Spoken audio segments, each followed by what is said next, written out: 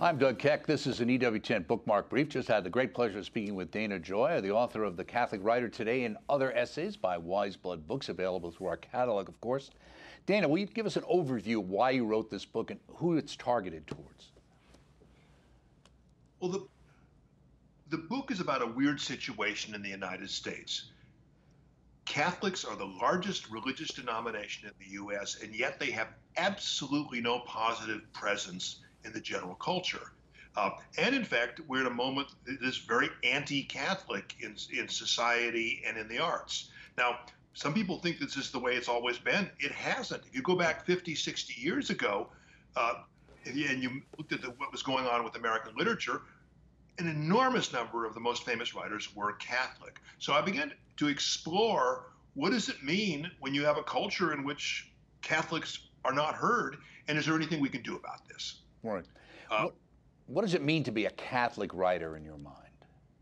Well, being a Catholic writer is one of two things. I mean, a Catholic writer is somebody who is Catholic, who participates in the faith. Now, some people who are Catholic writers don't write about Catholicism. Ernest Hemingway was a Catholic, and there's Catholic figures in his characters, but he's writing stories about wars and about life in Paris and things like this. And there are other writers who are writing about religious experience. Gerard Manley Hopkins would be a Catholic writer, in fact, a Jesuit priest who's writing largely about religious experience.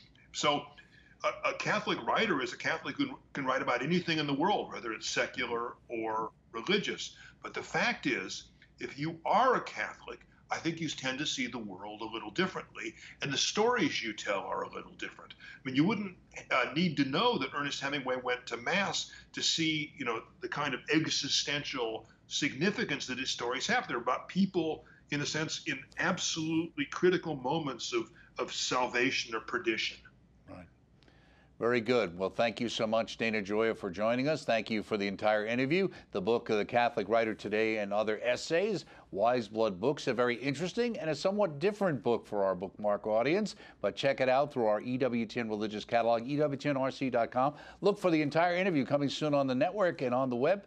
And this has been a Bookmark Brief. Thanks for stopping by.